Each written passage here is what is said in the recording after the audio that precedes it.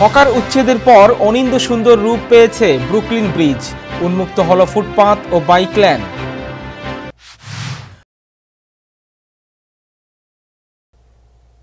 Hawker উচ্ছেদের পর এক অনিন্দ সুন্দর রূপ পেয়েছে নিউ ইয়র্কের ব্রুকলিন ব্রিজ। ব্রিজের উপর নেই ভাসমান বাজার, মানুষের জটলা, চিৎকার, চেঁচামেচি।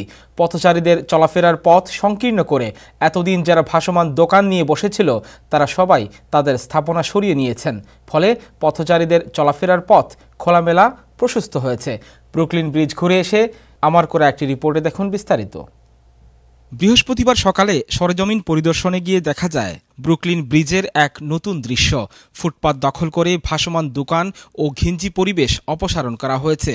অবৈধ স্থাপনা সরানোর পর পুরো ব্রিজ এলাকা পরিষ্কার পরিচ্ছন্ন করেছে সিটি কর্তৃপক্ষ। পথচারীরা স্বচ্ছন্দে পায়ে হেঁটে ব্রিজ অতিক্রম করছেন। অনেককেই সেখানে মর্নিং ওয়াক ও জগিং করতেও দেখা যায়। পৃথিবীর অন্যতম বৃহত্তম এই ঝুলন্ত সেতু নিউ ইয়র্ক সিটির পর্যটনের অন্যতম আকর্ষণীয় স্পট। কিন্তু সময়ের ব্যবধানে পর্যটকদের ব্যাপক বিচরণের কারণে সেখানে ভ্রাম্যমাণ দোকানিরা পণ্যের পসরা নিয়ে বসতে শুরু করেন।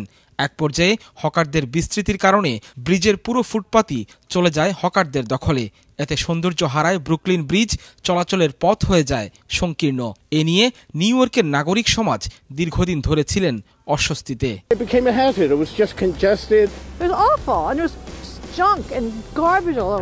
গত 2রা জানুয়ারি মঙ্গলবার রাত 12টার মধ্যে অবৈধ হকারদের নিজ দায়িত্বে তাদের স্থাপনা সরিয়ে নিতে নোটিশ জারি করেছিল সিটি কর্তৃপক্ষ।